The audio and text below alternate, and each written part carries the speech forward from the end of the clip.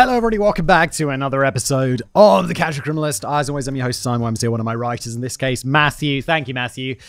Matthew Markham, that is. There's a few Matthews. Let's jump into it, shall we? The Lipstick Killer. Did the Chicago PD frame an innocent man for murder? Ooh, I love a good conspiracy. I mean, I don't, because if this guy went to murder because he was framed, that would suck. But I mean, like, I like the idea of conspiracies. I find them exciting, although mostly unbelievable.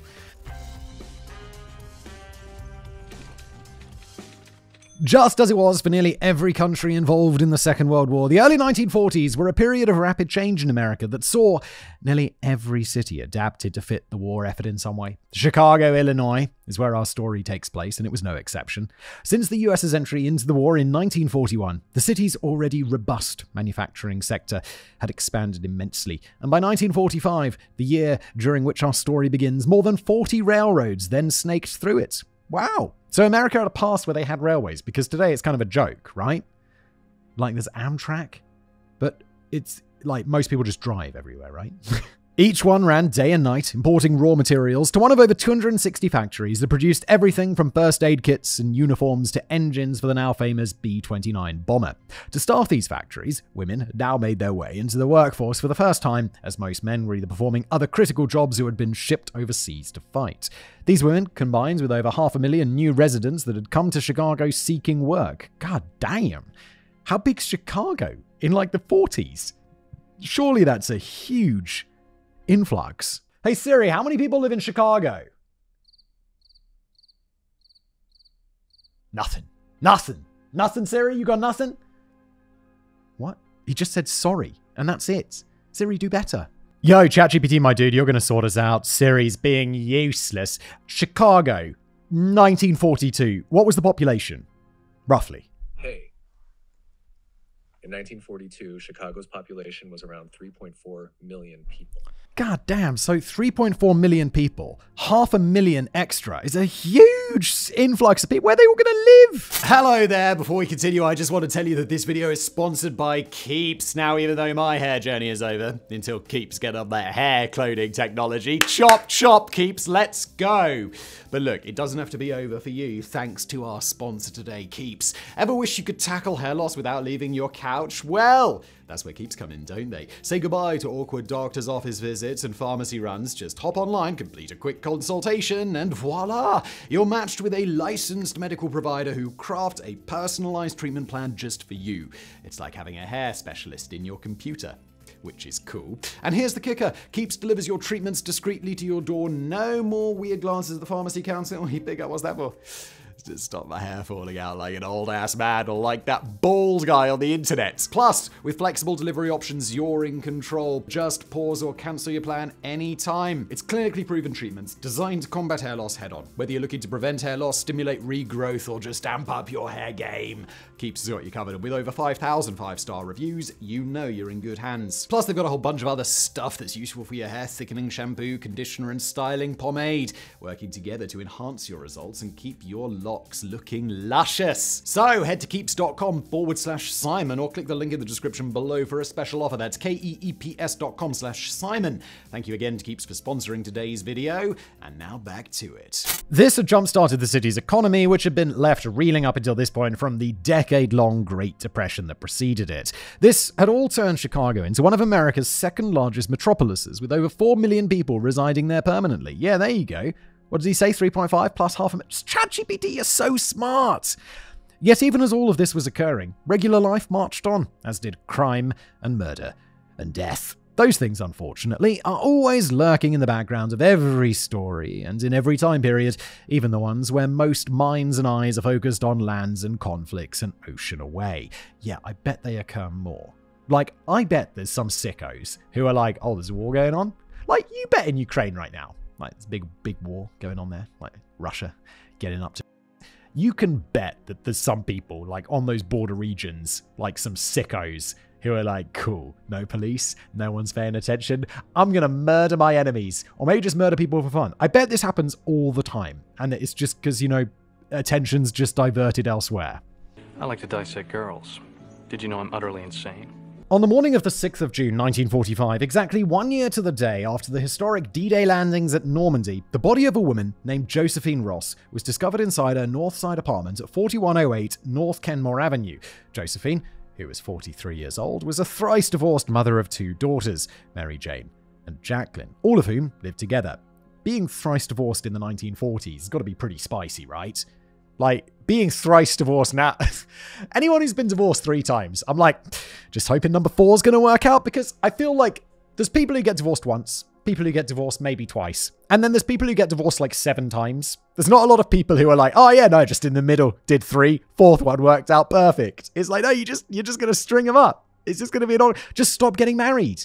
They all lived together. Jacqueline, the mother and the daughters, that is. Jacqueline had been the one to find her mother's body when she returned home from work for lunch. She was also the one who had phoned the police. When authorities arrived at the woman's small flat to investigate, they found a crime scene that was truly bizarre. The first and most obvious peculiarity was that the apartment appeared to have been ransacked. Furniture was overturned, dresser drawers had been pulled out and rifled through. Paper documents, newspapers, and magazines were thrown around the room haphazardly. It appeared as if someone had been frantically searching for something, yet nothing except some loose pocket change had been taken. Having done Catch a Criminal for a while, my gut tells me that this is just someone trying to cover their tracks to make it look like a robbery or something else rather than just like straight up murder. Inside the bedroom where Josephine's body lay, things got even stranger. Josephine was posed atop her blood-soaked bed. She had been stabbed multiple times in the neck with such force that the wall, ceiling, and curtains around her were covered in blood splatter. Yet her body, which was completely naked and uncovered, was clean and mostly free of blood, making it stand out starkly from the scene around it. Dude, this is, like, pretty weird. Did anyone else watch that TV show? It was, I don't know, it was ages ago now. Like, not 90s ages ago, but like, I don't know, 5-6 years ago, maybe. They had... And it was about, I think it had Hannibal Lecter in it. And I stopped watching it because it got too gruesome. Like, there was this dude who was going around killing people and then taking their ribs out and making them look like angels. Like turning their ribs in their back into wings. And it's just like, no, this, I'm out. Now I do a true crime show. But that was too much for me. I was like, no, please, no. Her face had been wrapped tightly inside a red dress, giving her the appearance of a mummy from the neck up. As the police looked closer, they realized that Josephine had been bathed and her wounds had been bandaged post-mortem. The slashes across her neck had been closed using adhesive tape. In Josephine's bathroom, police noted that her bathtub was filled with bloody water and several bloody garments, all of which belonged to Josephine. This is ostensibly where she had been bathed after her death, but prior to being bandaged.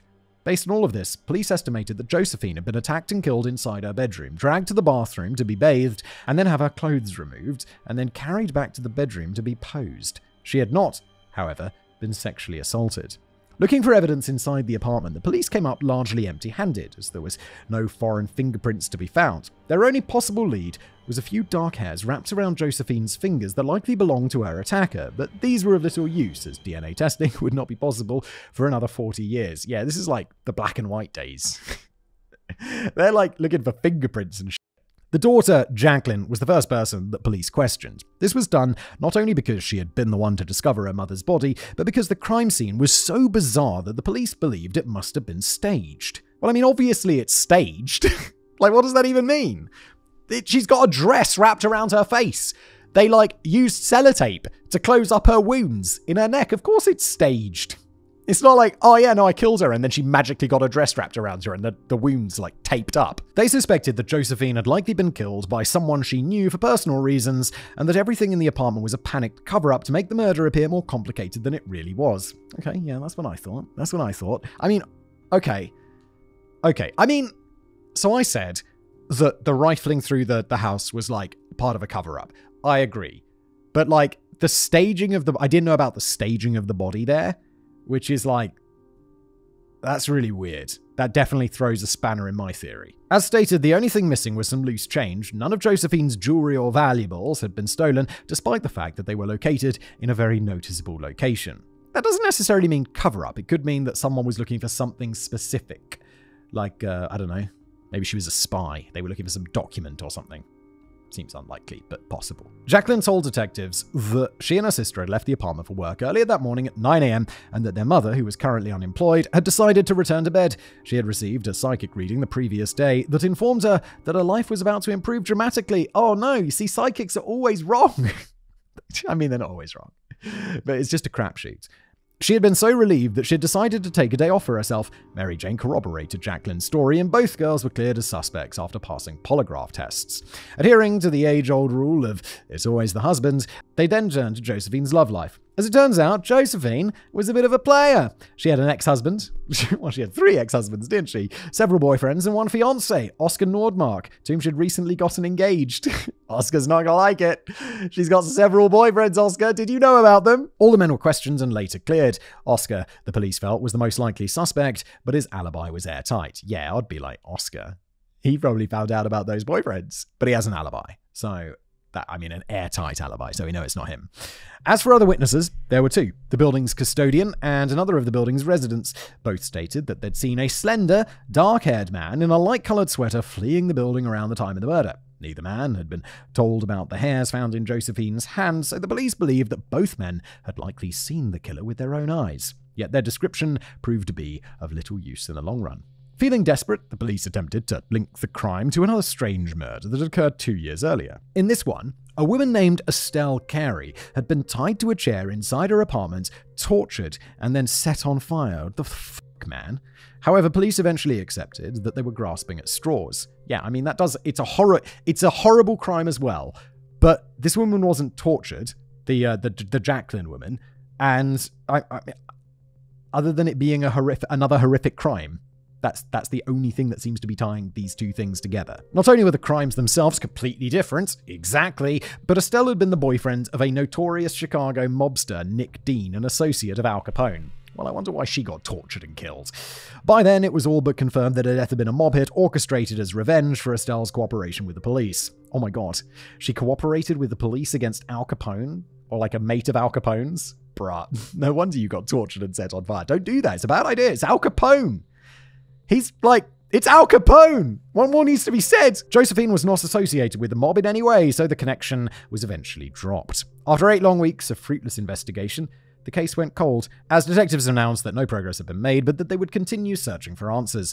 They had no idea that this murder was the first of 3 that would eventually be attributed to a man that the media would dub the Lipstick Killer. The Lipstick Killer sounds like a Netflix docuseries. This sounds like one of those cases which you see, like, I don't know, Netflix loves pushing this shit to me. They're like, you want to watch this, Simon? You sick f-. I'm like, yeah, baby. Chicago's Jack the Ripper. Approximately 6 months later, on December the 11th, 1944, as Chicago's frigid winter temperatures had turned the city streets into a snowy, ice-covered hellscape, the Chicago PD were called to an apartment at 3941 North Pine Grove Avenue, where another body had been discovered. This apartment was located less than 2 blocks from Josephine's apartment, but this time the victim was 33-year-old Frances Brown, a factory worker and former telegrapher for the US Navy Waves. Matthew has left me a note here. He says, Waves stands for Women Accepted for Volunteer Emergency Service. It was the women's only branch of the US Navy, established in 1942 to fill positions within the Navy that were left vacant by the large numbers of sailors who were needed for World War II. This role was similar to the US Army's WAAC, Women's Army Auxiliary Corps, and the WASP's Women's Air Force Service Pilots. These programs were some of the first that allowed women to officially serve in the US military. What a fun little aside. I like that. I mean, I'm kind of known for, like, outside of this true crime channel, I mostly do, like, historical facts and stuff. And also on Decoding the Unknown, like conspiracy theories. I mean, not conspiracy. One review we got for Decoding the Unknown ages ago was like, just another stupid paranormal channel. And I'm like, bro, you never watched it. Like, we are the opposite. The only thing that is paranormal about it is the bloody name and the title of the episodes. And then all I do is on the paranormal. So did you even listen to the show, bro? The person who reported the body was Martha Engels, the building's housemaid. She had been drawn to Frances's unit by the sound of a radio, which she stated was turned up unusually loud for so early in the morning. Other tenants were complaining about the noise, so she had gone to investigate. This is when she had found Frances's drawer ajar, and inside noted that there was blood covering Frances's bed, the walls around it, and on the carpet leading to the bathroom. Concerned that Frances needed help, What gave you that idea? Oh, I wonder if she needs some help. What's all this blood? It's covering the walls. So she entered the unit and crept toward the bathroom. That's when she first discovered Frances's lifeless body stretched across the bathtub with a butcher's knife sticking out of the side of her neck. When the police arrived at the scene, they immediately connected Frances's death to Josephine's, as the similarities between the two were obvious. Frances had been stabbed multiple times, her body had been washed post-mortem, several of her wounds had been crudely bandaged, and her face was wrapped like a mummy using either a towel or a pair of pajamas. Reports vary. Likewise, her apartment had been ransacked, yet nothing had been taken. There were, however, some differences. Unlike Jacqueline, Frances had also been shot in the head with a gun, and the killer had left something behind for the police. On the wall next to the blood-soaked bed, a message was written in lipstick, and it read, "For heaven's sake, catch me before I kill more. I cannot control myself." And included here is a little screenshot, a little image of it, and for heaven's sake, and the person has terrible handwriting. That's all I'll say. It's barely readable. I'm not sure if that's because the person is dim or because it's the past. Although they don't use joined up handwriting, like cursive. Doesn't everyone in the past use cursive? He's also seemed to be using like random capital letters. So, I don't know, maybe a little bit dim. Reading the message, the officers felt a chill run down their necks, but as they found out to look for more evidence, they found little. The killer had taken the time to wipe away all his fingerprints, as none were found on the knife, the wall, or near the body. This spoke to the fact that the killer was meticulous, careful, and vigilant. However, his efforts were not perfect. On the wall near the front door, one partial print smudged in blood was discovered. Police believed that due to the angle of the print, the killer had left it as he exited the apartment. This belief was later corroborated when the apartment's night clerk told detectives that he had witnessed a nervous-looking man exiting the elevator and shuffling out of the building's main entrance not long after another resident claimed to have heard a muffled gunshot at around 4 a.m. Wait, this is an apartment building? I feel like if you hear a gunshot, you're gonna... Like, I live in I recently moved, but I used to live in an apartment building. And even though it was like an old building, and those walls are goddamn thick, you never hear the neighbors. I feel like a gunshot you'd definitely hear. This man was described as being between the ages of 35 and 40 and weighing approximately 140 pounds. This was yet another similarity that tied Frances's death to Josephine's. Unfortunately, the clerk was not able to provide detectives with any further description. However, he did offer up one other piece of very useful information. He knew that the man was not a resident of the building, nor had he entered the building through its front door at any point in the night prior to the murder. This led detectives to speculate that the killer had entered Frances's apartment building through an open window, which was significant because this window was multiple stories above ground level. Aren't all American, I feel all American buildings have that giant, fire escape, metal fire escape running outside. Is that just New York? I feel like Chicago would have this as well. Right? Can't they just climb up that, fire escape thing? We don't have those in Europe. I don't know why. I think if there's a fire, generally, as far as I'm aware, the fire brigade come and then they, lift you out of the window. Because the buildings are really old and there's all, loads of concrete between the floors. So generally, there was a fire down the street on the building though. You'd never see house fires anymore. But an apartment was, fully burned out. But all of the apartments around it were completely fine. So... I don't know, maybe that's why we don't have, or maybe we're just more willing to take the risk rather than have these stairs constructed everywhere. Since there were no obvious signs that a ladder had been used on the ground below, police assumed that the killer was extraordinarily adept at climbing. Okay, so I guess there were no stairs. Back upstairs inside the apartment, police examined Frances's body and wounds more closely, noting that the killer had driven it into her neck with such force. What in? The blade. Oh, the knife's blade into her neck with such force that the knife's blade was protruding out the opposite side. Fucking hell. In the police's minds, this evidenced extreme passion, anger, hatred, and possibly lust. It's yes, I lust after you so much, therefore I must penetrate you.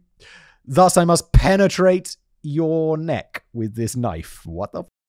However, they were careful to note that, like Josephine before her, Frances did not appear to have been sexually assaulted either before or after the murder. The following morning, the city was abuzz when news of Frances's death finally began to spread. While Josephine Ross's murder had only been reported deep within a few newspapers and obituary columns, primarily because her multiple divorces and secret boyfriends made her a less than savory person in the 1940s, Frances was a way more sympathetic character. The former Navy wave veteran and the bizarre note written in lipstick became front-page front-page news across the entire city. To sell more newspapers, the press dubbed the killer names like Chicago's Jack the Ripper and the Lipstick Killer, the latter of which would obviously stick. Well, so far, don't they know he only killed one person? It's like Jack the Ripper on the loose. It's just one murder.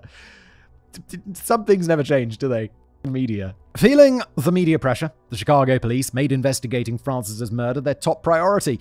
They assigned several veteran detectives to the case who each began rounding up anyone and everyone they could find that may have been in the area at the time of the murder. They paid especially close attention to any known sex offenders, spousal abusers, and drunks, dragging nearly 70 people in for questioning within the first few days.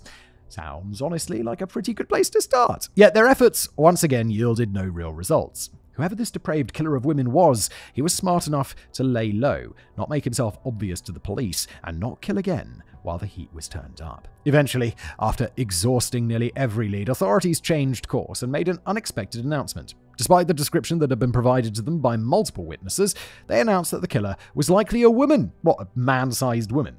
I mean, yeah, sure, man-sized women exist. But that doesn't seem very likely. This was due to several notable facts. First, Frances's killer had chosen to use lipstick to write their message, even though there had been several other writing devices available to her inside the apartment. Second, the term "for heaven's sake," which had been used to start the message, was seen as a very effeminate phrase. And finally, even though Frances was described as a very handsome woman, she had not been sexually assaulted, which the police believed was not indicative of a man because no man depraved enough to kill in such a gruesome manner could have resisted taking advantage of the opportunity. Is that a thing? Like, is the person driven by a desire to kill also driven by a desire to sexually assault? I feel like those could be very separate things. Honestly, this reasoning sounds a bit shaky to me. Me too, Matthew. But the police, were getting more and more desperate. The media was continuing to hound them, not only for failing to solve these murders, but for the city's extremely high crime rates, abysmally low arrest rate, and complete failure to crack down on mob activity. Yet this avenue of investigation yielded no viable suspects once again. At one point, there were rumblings that authorities had someone in custody, but this unnamed person was later released, and details about them have either been lost to time or were never made public in the first place. For now, the police and media had to simply wait and hope that someone with more information would come forward. However, as they waited, another crime would shake the city to its core just days after the start of the new year: the kidnapping of 6-year-old girl Suzanne Degnan. The kidnapping. By the time 1945 was coming to a close, spirits in Chicago were on the rise. The war had officially ended in September, and by Christmas, approximately 1 million US troops had been discharged and were beginning to arrive back home to the United States. Of those million, thousands had returned to their families in Chicago, and there was still more good news to come, as before the end of the year, the US government announced that all troops eligible for demobilization would arrive home no later than February of 1946. Thus, the streets of Chicago were alive with activity and celebration, as for the first time since before the start of the Great Depression, the new year seemed bright and with promise of hope. However, for one family, that promise would be broken in the most heinous way imaginable. On the night of the 6th of January 1946, approximately 1 month since the murder of Frances Brown, James Degnan tucked his daughter into bed and kissed her goodnight, fully expecting, as every parent does, that she'd be waiting for him the following morning. However, when he and his wife, Helen, returned at dawn to wake up Suzanne for school, they found her bed empty. Across the room, the window stood open. Don't like this. Immediately, James and Helen began searching the home. They checked in closets and under furniture, calling out to Suzanne, but receiving no response. They then contacted their upstairs neighbors, the Flynns, asking if she had wandered up there for any reason, but were told that she had not. They then called the police. Within minutes, officers from the Chicago PD arrived, and it wouldn't take them long to make a startling discovery. On the floor beside Suzanne's bed, what had first appeared to be a crumpled-up tissue was revealed to be a hastily written ransom note that read, "Get $20,000 ready and wait for word. Do not notify FBI or police. Bills in 5s and 10s. Burn this for her safety."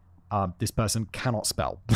Just, you can't see this. I mean, if you're watching the video version of this show, then you'll probably see it on screen, but they cannot spell. James and Helen struggled to stay on their feet as all hope for an innocent explanation evaporated. They began to panic when they realized that in their haste to find Suzanne, they'd failed to notice the note and had accidentally disobeyed the kidnapper's orders.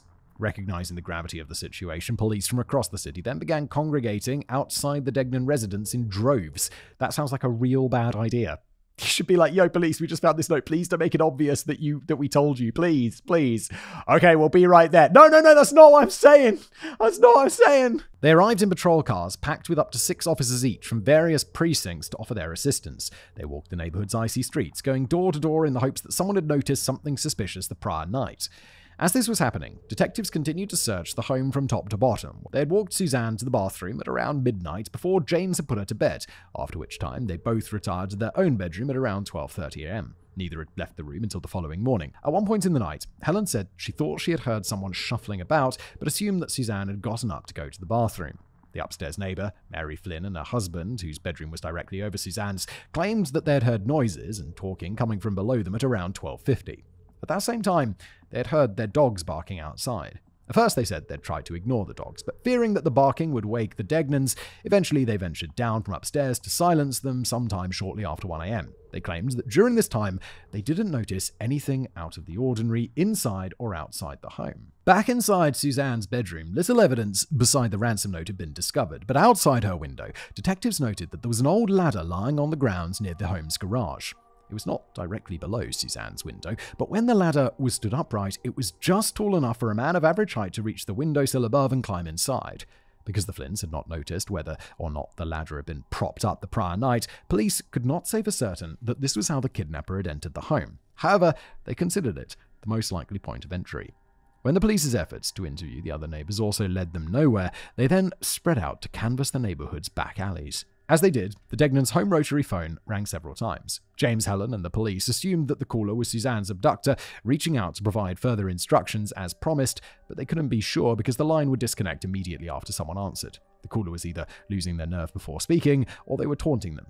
Police couldn't be sure of which. As they waited for the caller to phone again, all the police and the Degnans could do was sit, wait, and hope that the officers putting in the real legwork outside would stumble upon something. They also hoped that the kidnapper might release Suzanne on their own once they realized just how much trouble they were in, but the longer everyone waited, the less likely this outcome seemed. Eventually, all hope would be lost when another call was received by Chicago PD Dispatch, pushing the investigation in a much more sinister direction. In this call, an anonymous man ominously suggested that the police should begin searching the sewers surrounding the Degnans' home. The caller did not leave his name, and the call could not be traced. Seeing as it was now nearly 7 p.m. and the fleeting winter sun had already begun to set, officers paired up into teams and ventured out on foot to walk the alleyways once again. It didn't take long for one of the teams to notice that the lid to a catch basin had recently been disturbed. As they approached it, 2 officers lifted the heavy steel cover as another shined his flashlight down into the sewer below. There, among the muck, he spotted Suzanne's bright blonde hair shining. Moving the beam of light further down, he saw her face, but there was nothing more. It was only her head. Unfortunately, despite what the note had claimed, no kidnapping had occurred.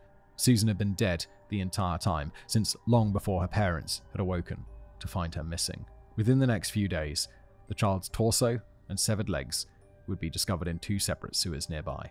Police did not, however, immediately find her arms. Those would not be located for another several weeks. By then, the rest of Suzanne's body would be buried.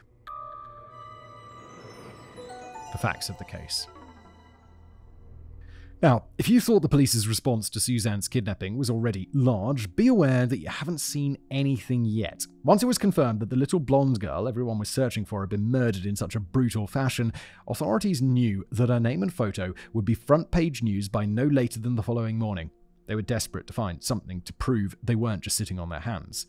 So far, all they had were a few reports of bumps in the night, a ransom note, and a whole lot of speculation. So hundreds of officers poured into the area to participate in what would become one of the largest manhunts in Chicago's history. They didn't have a clue who they were searching for, but they knew that somebody, somewhere, must have seen or heard something.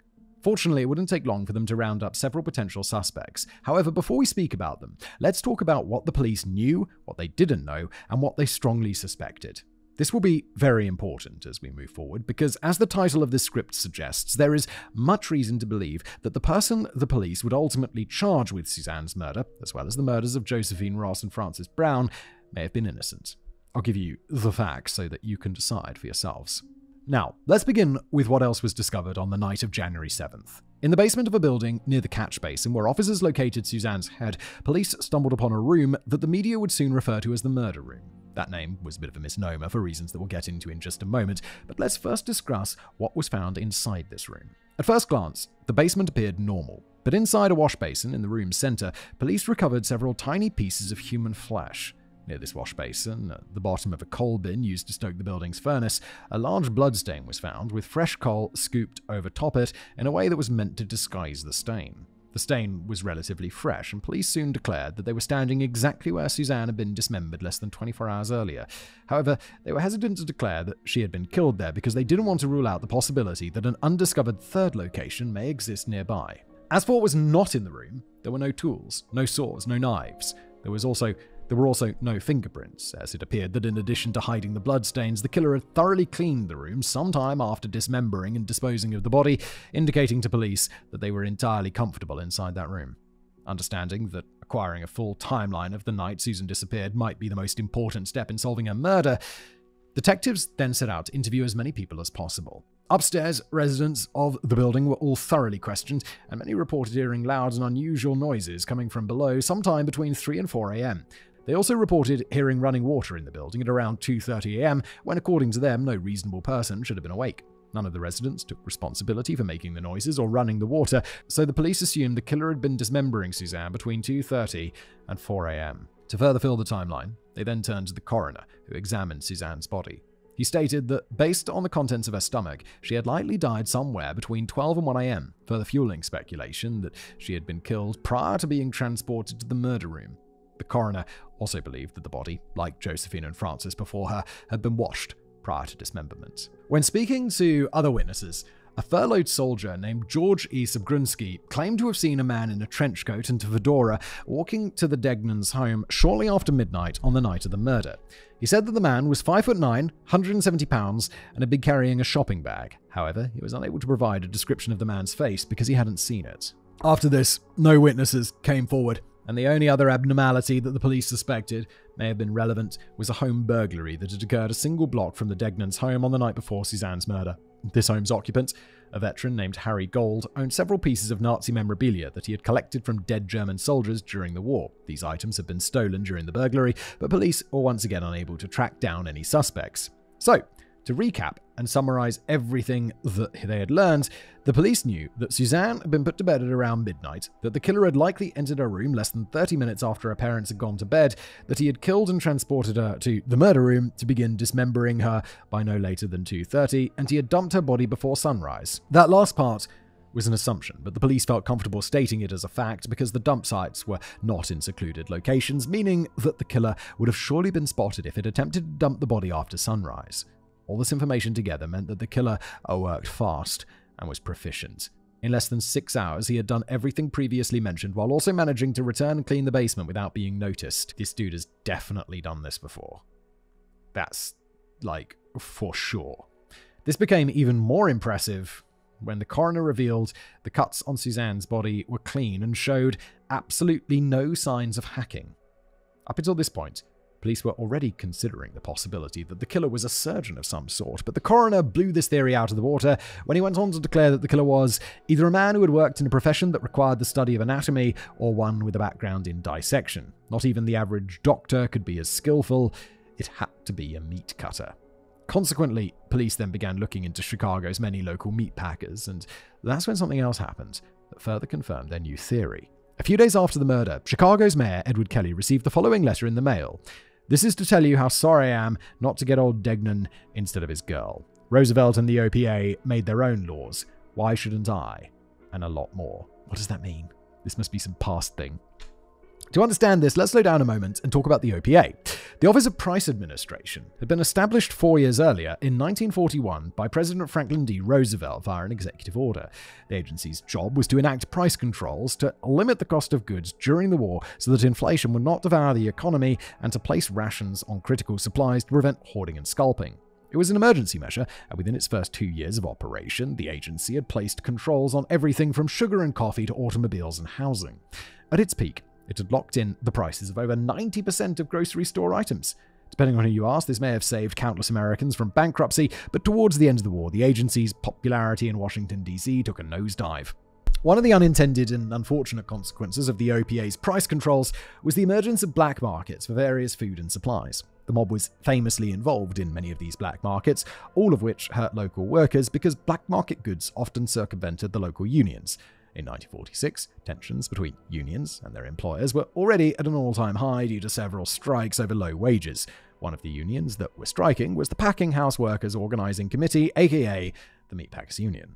Because there were also talks of OPA further cracking down on dairy product prices, a series of violent threats had been made against OPA executives, with one member feeling forced to surround himself and his family with armed guards after a direct threat was made against his children.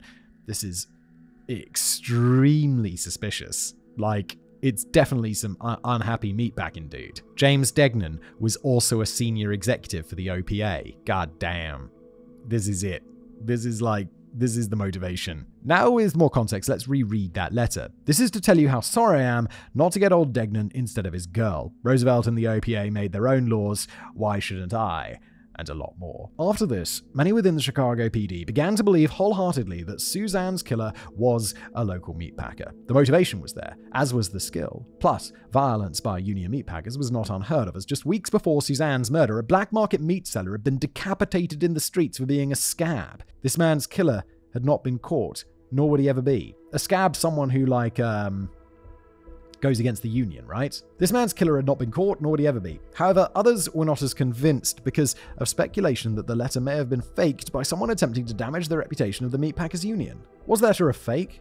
Well, nobody can say for sure, but if you attempted to dismiss this theory because it sounds too outlandish, I strongly encourage you to research the history of union busting. It won't take you very long, and you'll find countless examples of wealthy employers hiring shady figures to paint union members as immoral communists seeking to undermine the American way of life.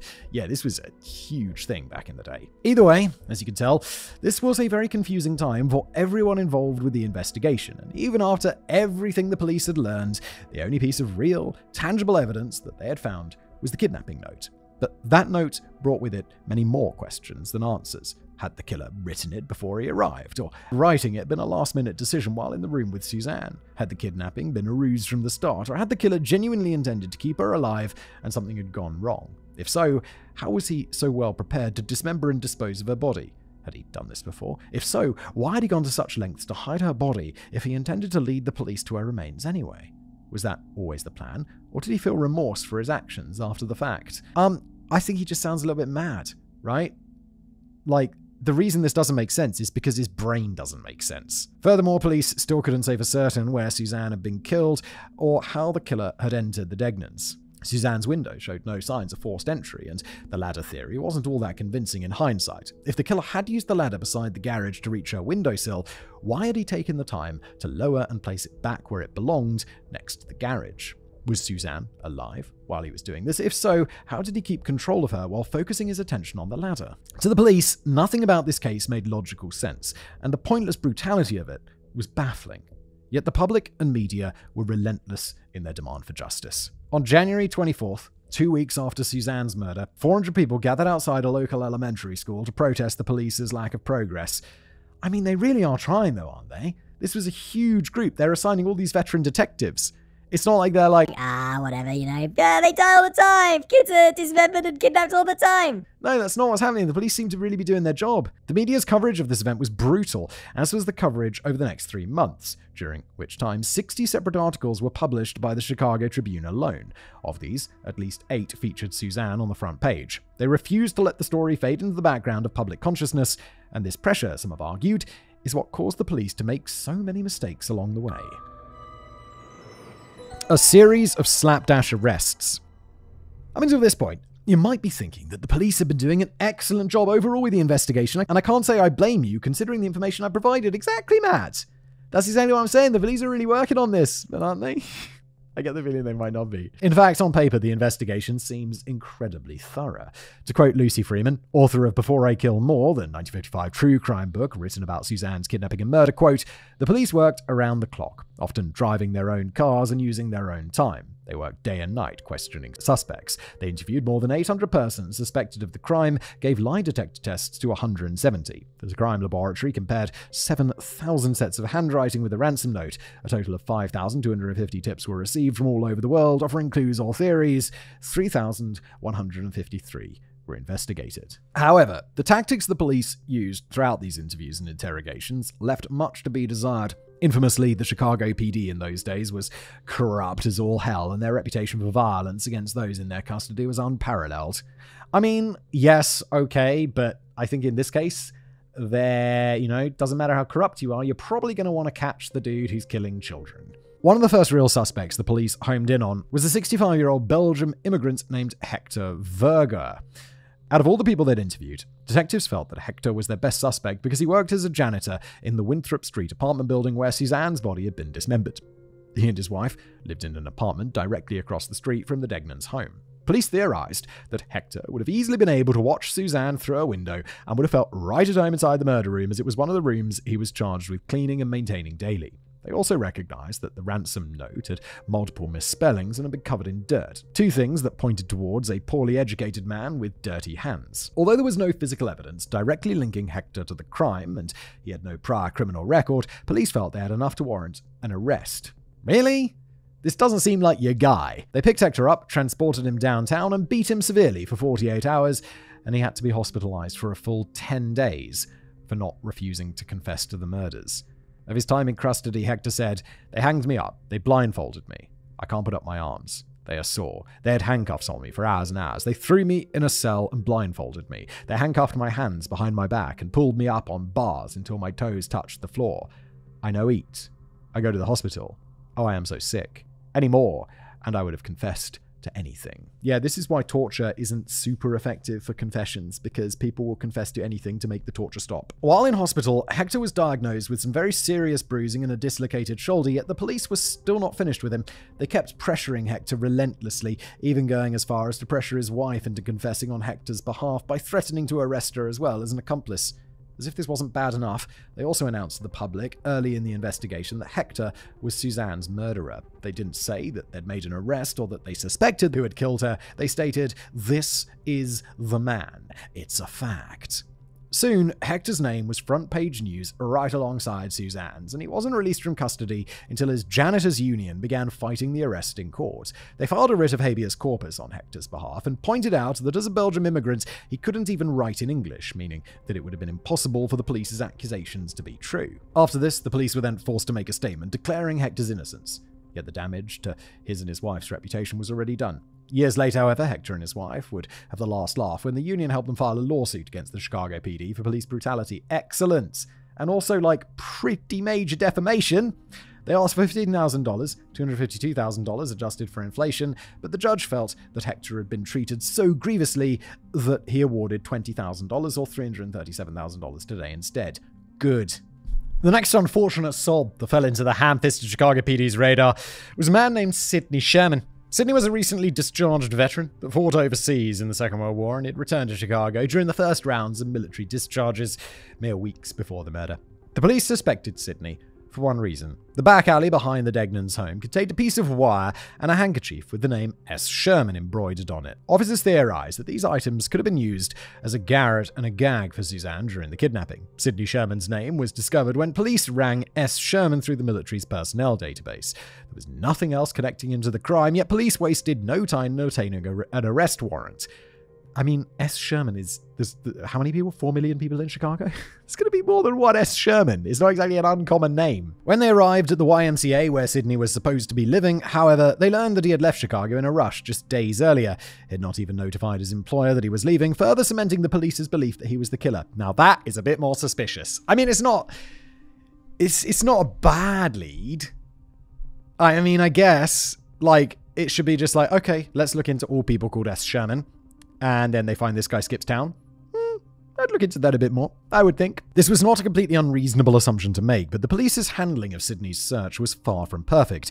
His name was released to the Chicago public in a statement where the police once again definitively stated that he was the killer, which caused a nationwide manhunt that lasted for over 4 days. Sidney was eventually located and arrested in Toledo, Idaho, but upon being interrogated, it became clear almost immediately that he was innocent. He had an alibi for the night of the murder, and his sudden departure from Chicago was not nearly as suspicious as the police first believed. He had eloped with his new girlfriend that he had met after returning from the war. They'd moved to Ohio to start a new life together.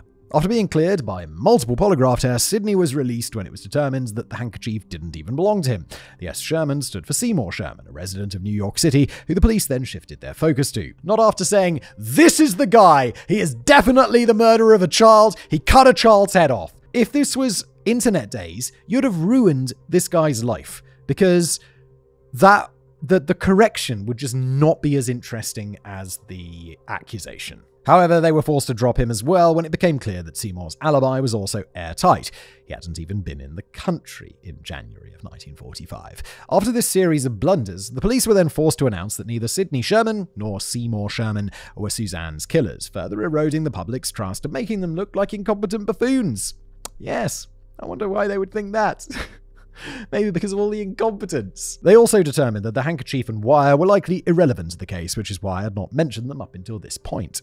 The cycle of arrest, declaration of guilt, and release continued for several more months as multiple other suspects, each one less viable than the last, were arrested and beaten until they either managed to convince the police of their innocence or had to be hospitalized. The reason the police were doing this, many have speculated, was out of pure desperation because the city's election season was fast approaching.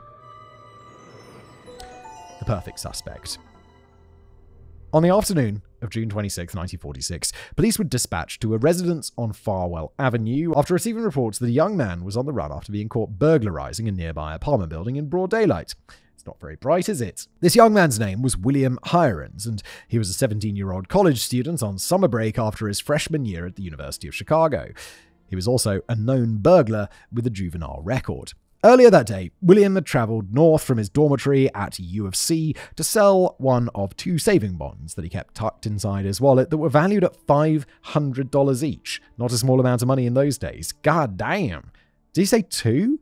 He's got $1,000 just in his wallet? That would be insane today. This is the 1940s.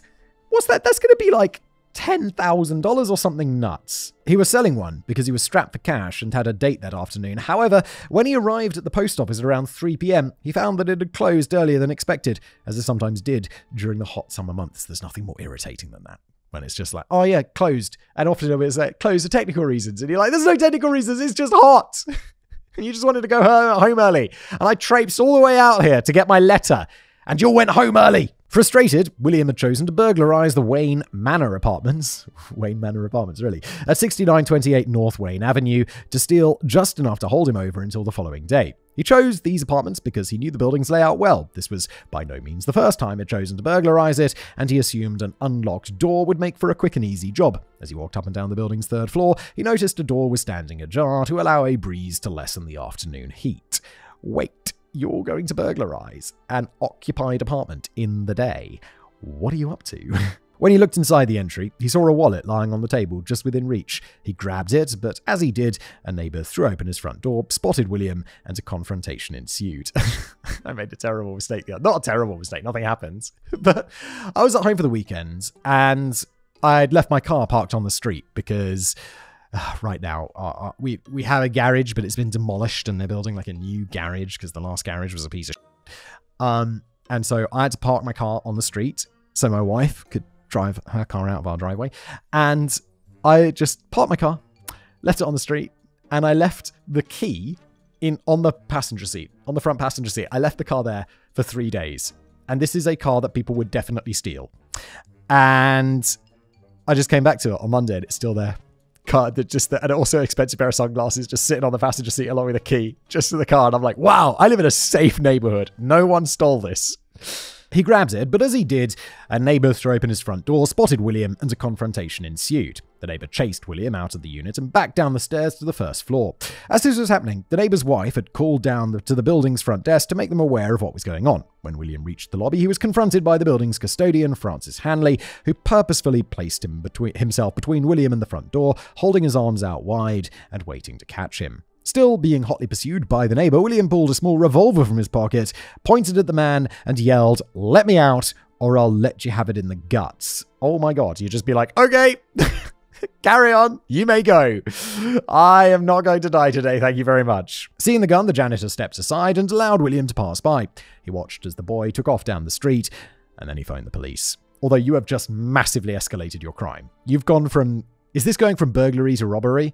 Because you've committed a violent act while stealing something? Is that how robbery works? Upon exiting the Wayne Manor Hotel, William fled down the street on foot and ducked into an alley between two residential buildings on Farwell Avenue. He then scaled the exterior wooden fire escape of 1320 W Farwell and hid himself on the building's roof in a way that gave him an unobstructed view of the alleyway and the street below. He intended to stay there until the heat died down. However, one of the building's residents, a woman named Mrs. Willett, had spotted William climbing a fire escape. She recognized that the boy was running and attempting to hide from someone and assumed that he was in some sort of trouble. She called the police as well. Soon, two officers from Chicago PD were on the scene. Their names were Officer Constant Tiffin and Officer William Owens.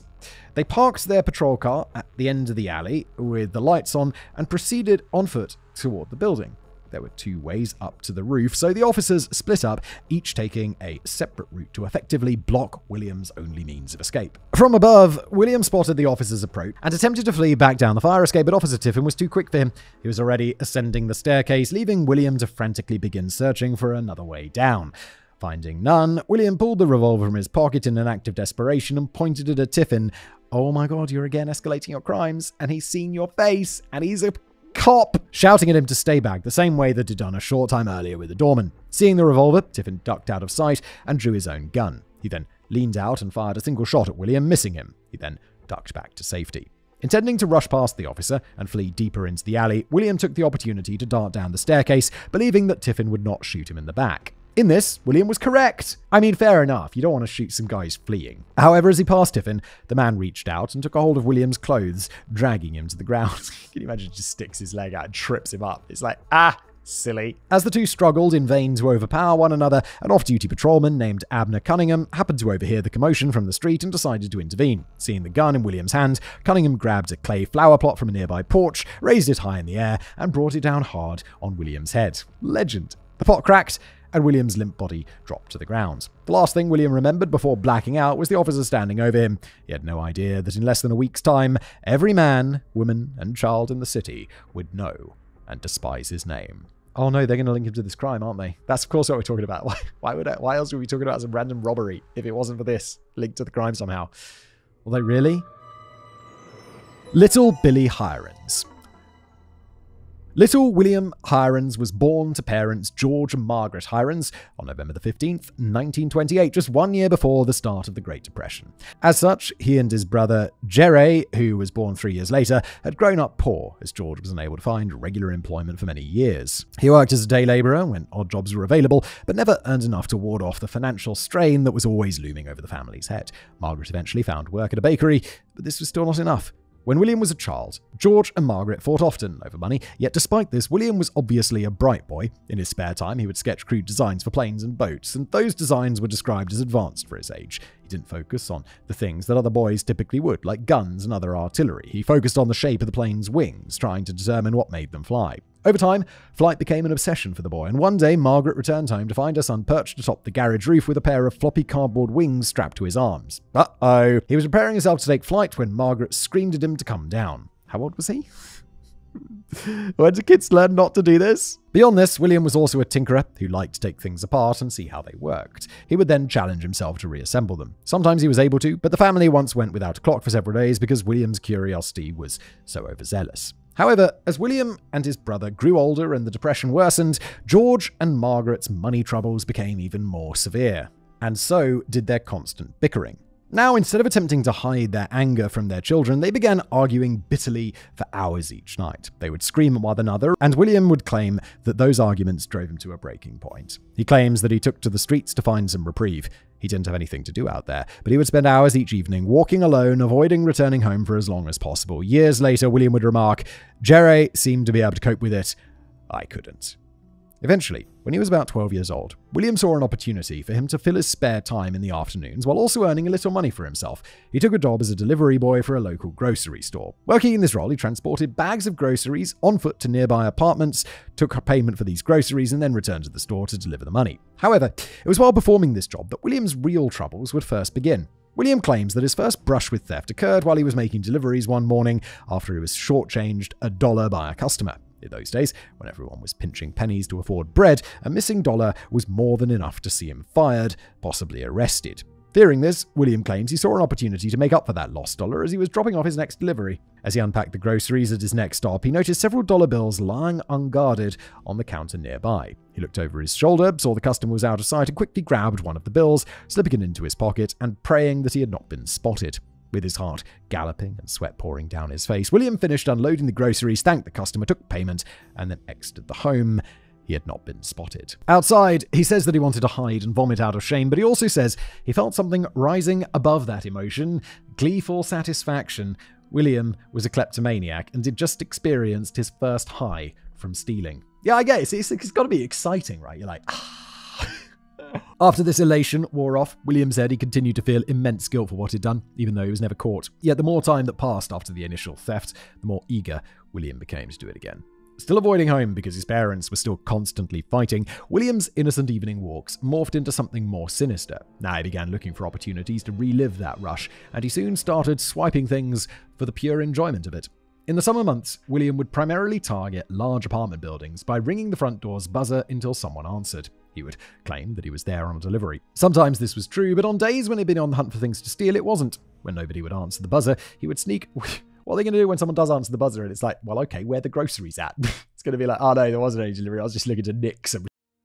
When nobody would answer the buzzer, he would sneak around to the back alley and try the back door, which was usually unlocked. Once inside, William would make his way up and down the halls, and because air conditioning didn't exist yet, most residents left their front doors and windows open to create a breeze. This presented many opportunities for the boy. On days when William couldn't get inside through any of the building's traditional entrances, he would instead scale their exteriors, sometimes using a fire escape, but oftentimes climbing fences, clambering up stoneworks, and hoisting himself atop other architectural features to reach an open balcony door or a window above him. Most criminals would never attempt the type of dangerous feats that he performed, but William seemingly had no fear. Like he had been years earlier, when perched atop his family's garage pretending to take flight with cardboard wings, William was completely unafraid of heights. Earl R. Downs, one of the police officers charged with investigating the string of burglarized homes that young William left behind, would later say, "That kid was like a monkey. Back in 42, he used a narrow board to span a 5-foot areaway from a third-floor porch to reach a third-floor bathroom window at 837 Belle Plaine. He crawled across the narrow board while 30 feet below him was a cement sidewalk. Death if he fell." The same holds true for the time he lowered himself over a roof to a third-floor apartment at 3933 Pine Grove, something like a human fly, or the time he climbed up a wire mesh-covered English basement window to grab the window ledge and pull himself up onto the first-floor apartment at 3744 Pine Grove. How he got a foothold in the wire meshing is beyond imagination. The items, he's like some OG parkour dude. The items that William stole were completely random, and most of them were no use to him. William was a kleptomaniac in the truest sense of the word. He didn't steal because he needed the money, even though he and his family still did. He stole purely for the rush. He took purses and mink coats, belts and suit jackets, cameras and radios, cooking utensils and other miscellaneous valuables like watches and jewelry. However, he rarely sold any of them. He instead stashed everything inside a rooftop shed near his parents' apartment where he could easily visit them. He enjoyed looking at his collection and walked through the overflowing shed like he was at a museum. However, there was one item that William did often target specifically because he liked them, and that was guns. As a tinkerer, guns were particularly interesting for William. Not only did holding a gun fill him with a sense of power and control, but he also viewed them as a mechanical marvel worthy of study. Like his parents' clock, William loved to disassemble his father's unloaded handguns and rifles to study the parts and learn how they operated. Yeah, I mean, guns, it's fascinating how they are. I find like clocks and guns, it's, these mechanical things that are just like all these intricate parts working together to achieve an overall aim. I find that stuff pretty interesting, I get it. He made sketches of the guns, designing his own custom ones that people would later say could have been perfectly functional. He even jotted down ideas for several improvements to some existing guns. He undoubtedly had a bright future ahead of him, but that future was forever changed when he made one critical mistake. At only 13, William was arrested for the first time when a Chicago PD officer noticed him acting suspiciously in a park.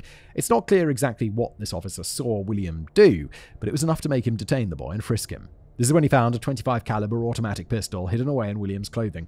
Panicked, William insisted that he'd merely found the gun abandoned on a nearby street corner and did not intend to use it, but the officer did not believe him. Yeah, it's a pretty weak excuse, my dude. It's like, No, I just found it just now. That's why I've got a gun on me. I just found it just now. Come on now. He transported William to the local lockup and proceeded to interrogate him. This is when William admitted that the gun had been stolen. The terrified 13-year-old boy then went on to admit to at least 11 separate burglaries and directed the police to his rooftop collection so that the items could all be returned. After this, William was declared a young delinquent and held in custody for 3 weeks, after which time he was brought before a judge in juvenile court. The judge sentenced William to 1 year inside the Gebote School for Wayward Boys, a Catholic reformatory school in Terre Haute, Indiana that claimed to specialize in rehabilitating young men who were raised in broken homes. If the name of that school sounds familiar, that's because it was the same school that Charles Manson attended in 1947. Wow, these guys got that Illuminati. Although William and Manson missed one another by at least 7 years. While enrolled at Gebote, William lived under constant supervision from staff members who would deal out corporal punishment for the slightest infraction. Needless to say, there was little opportunity for William to act out in any meaningful way, so he was released in June of the following year without incident. However, he'd not be free for long, as his kleptomaniacal urges returned just as soon as he arrived back home. Of this time, William said, "I wasn't even tempted. Then I would go home and the tensions would build, and I would find myself burglarizing to ease them. He's addicted to stealing." Fascinating. This time, William was arrested after being caught slipping into guest rooms inside the Rogers Park Hotel, a fully furnished 9-story hotel and apartment building that provided rooms to both overnight guests and year-round tenants. In William's possession, officers discovered stolen property and a copied key of yet another hotel down the street. After being booked into jail yet again, William was taken to an interrogation room where an officer questioned him about how he'd gotten the key. The officer told William that he would not be in too much trouble if he told him everything. However, tensions escalated when William refused to talk.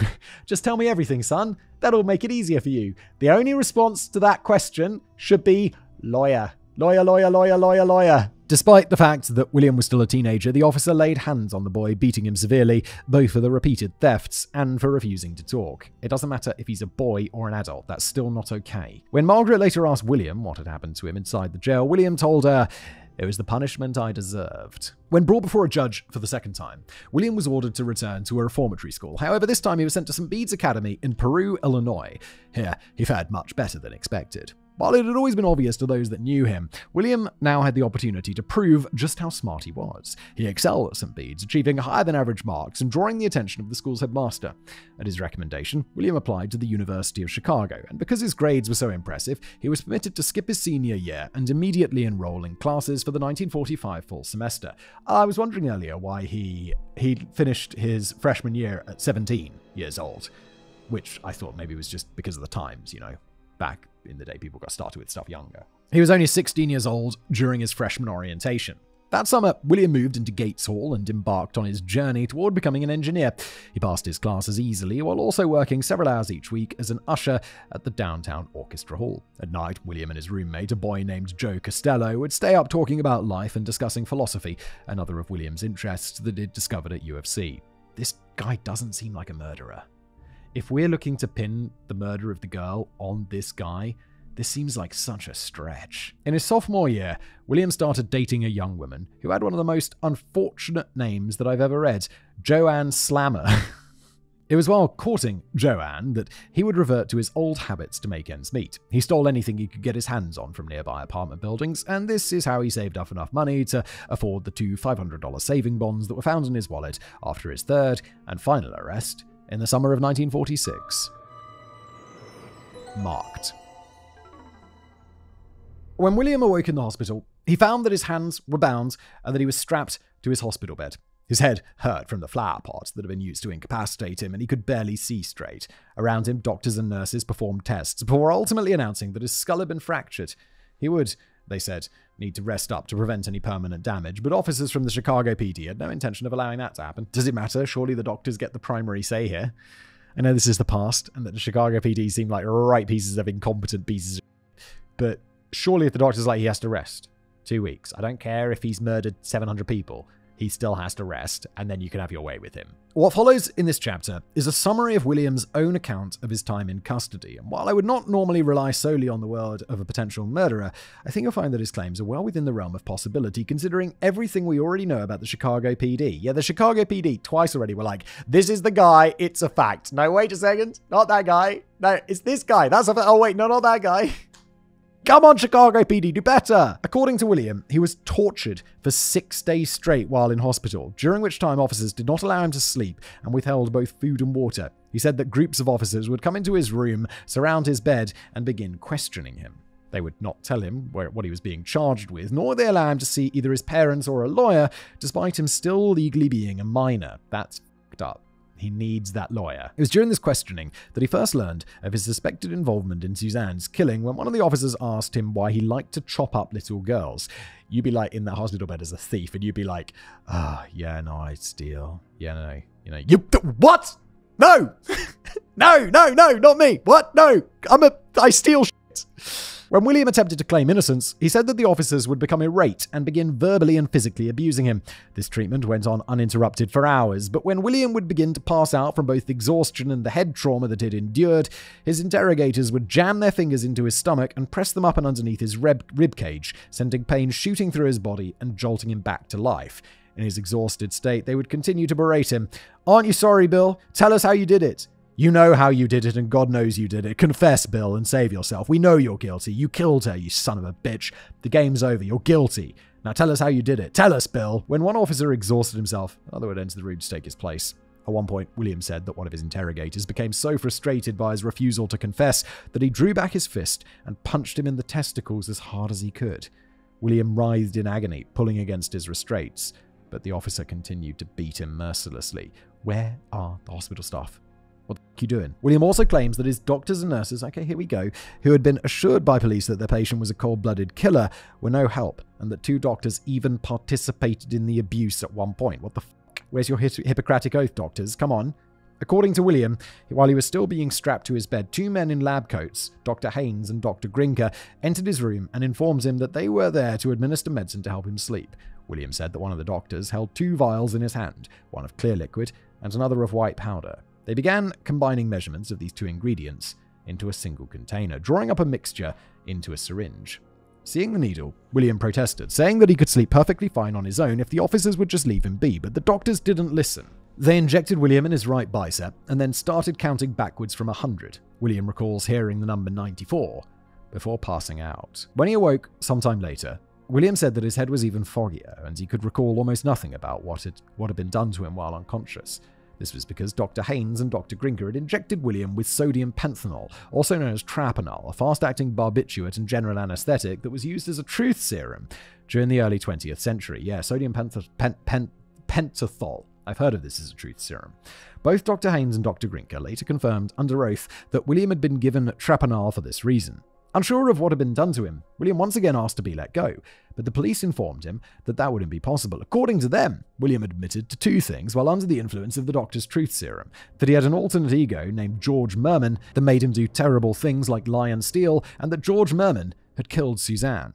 After his supposed confession, William was allowed to rest, and his parents were allowed to see him for the first time. According to them, it took 4 days for this initial meeting to happen, meaning that William had been tortured for at least 4 days straight before supposedly offering his confession. However, the police were still not finished with him. You can't take this seriously. Like, a confession under torture is no confession at all. This is ridiculous. In what can only be described as one of the worst tortures imaginable, William was then given another large dose of truth serum via a lumbar puncture, but he was not provided with any anesthetic before the needle was inserted.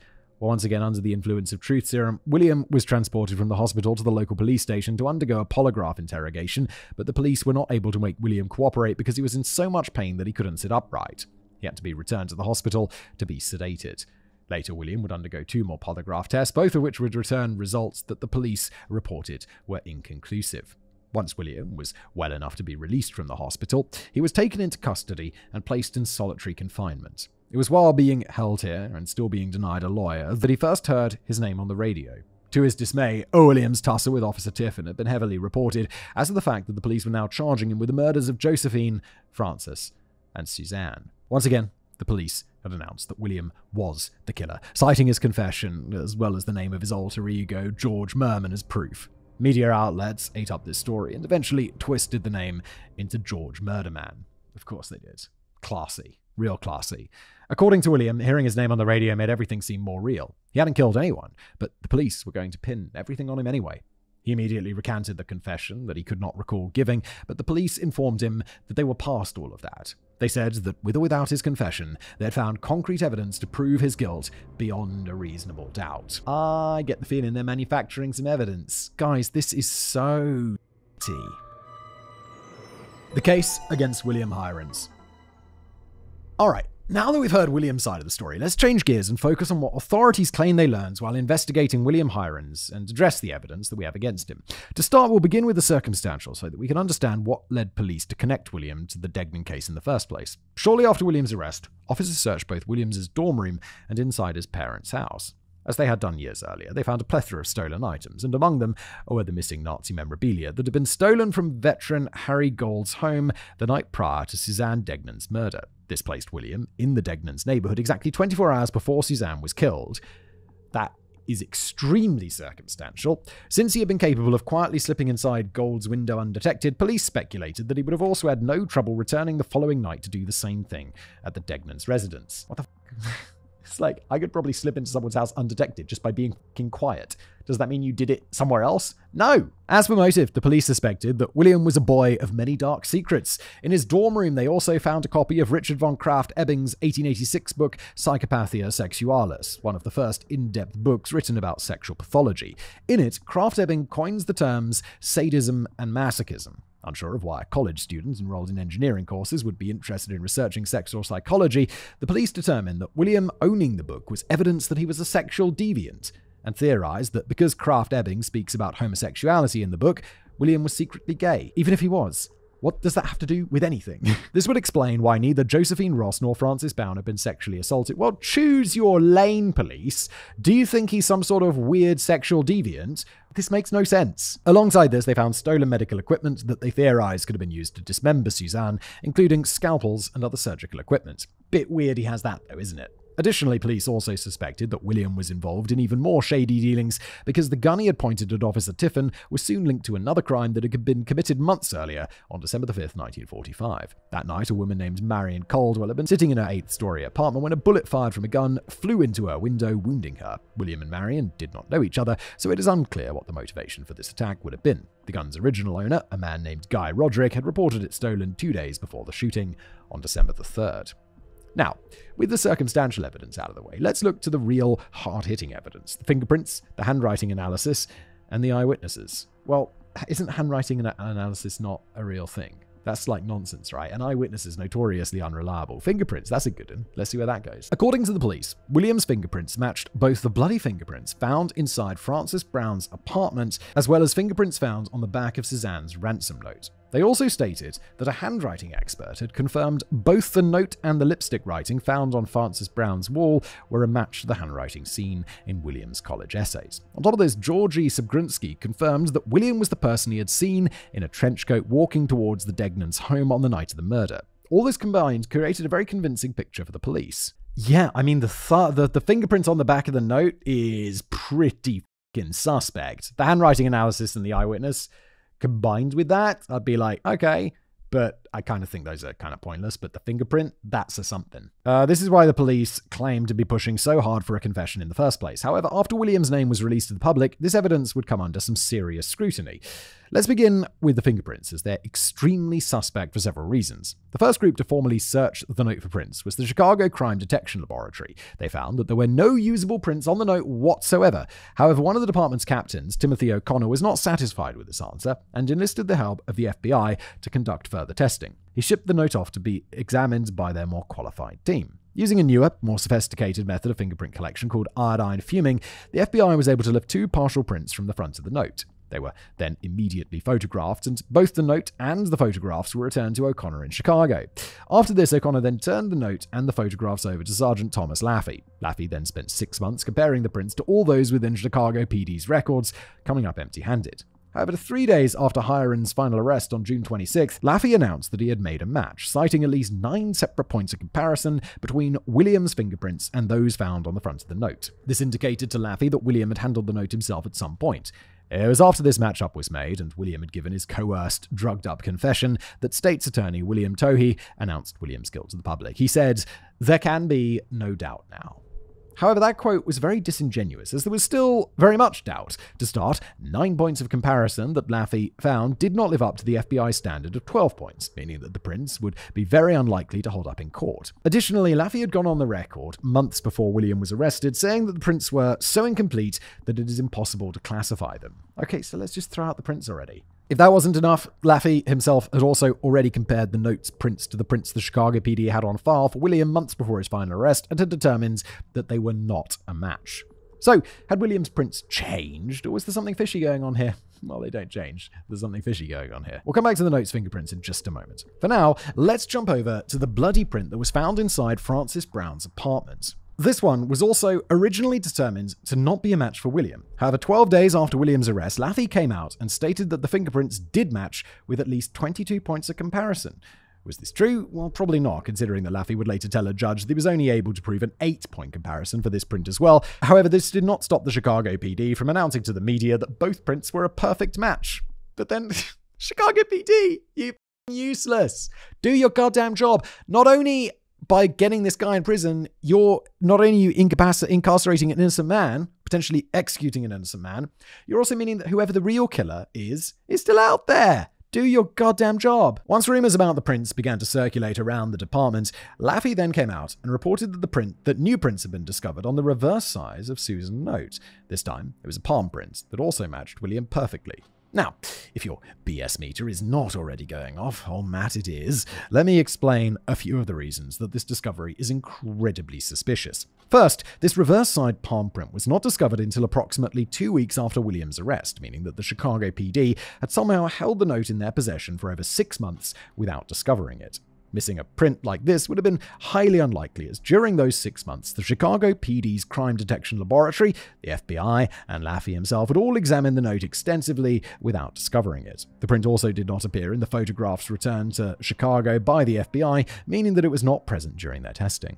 So, does this mean that Laffey himself planted the prints? Well, not necessarily, because there was actually another reason that these fingerprints and the note itself would eventually be considered inadmissible in court. Police had broken the note's chain of custody multiple times throughout the investigation. According to Walter Storm, Chicago's chief of police at the time, only William Hirons handled the note before it was collected as evidence, but according to the chief of Chicago's Crime Detection Laboratory, Charles Wilson, quote, "When we got the Degnan note, it came late after other people had photographed and handled it." Furthermore, the FBI's report also stated, "It is evident that the note has been handled considerably." On the morning of the note's discovery, everyone from Suzanne's parents to multiple detectives at the scene had touched it, and none of them were wearing gloves or following proper protocol. If you recall, the police that day didn't even realize it was a ransom note at first because it was discovered balled up on the floor of her room. They thought it was a tissue at first glance. Beyond this, it was also later revealed that the note had been given to Chicago Daily News reporter Frank San Hamill shortly after it was returned by the FBI. This was done so that Hamill could search the note for cryptographic hidden messages. Why he was not provided with a copy of the note instead of the original is beyond imagination.